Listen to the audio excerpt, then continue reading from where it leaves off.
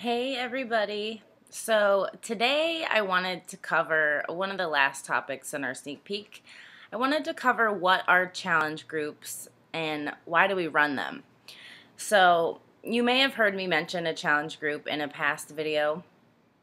Challenge groups essentially are just groups that we set up on Facebook, and we put all our challengers in them so that we have them in one place.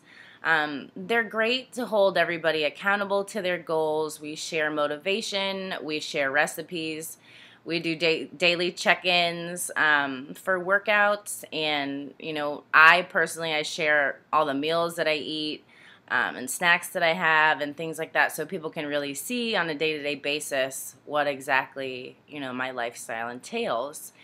And they're super helpful because often people start a new lifestyle. Maybe people, it comes New Year's and they start a new diet or they start a new exercise routine, or anytime, any point during the year.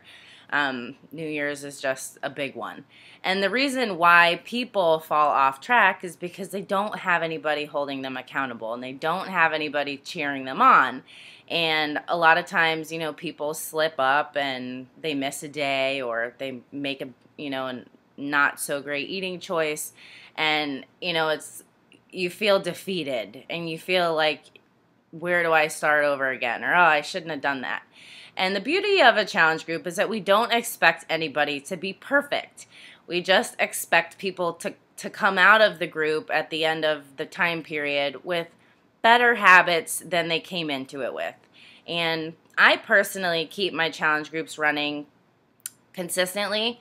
So every 3 weeks to a month, I restart a new one. And I have challengers that have been in my groups for over a year now, simply because it's great for them to have that resource of accountability and motivation, and just to see long term what a healthy lifestyle looks like and how you can maintain it, and that it's not about being perfect. It's just about always trying to make better choices, and each choice is its own, and every day is a new day to do better.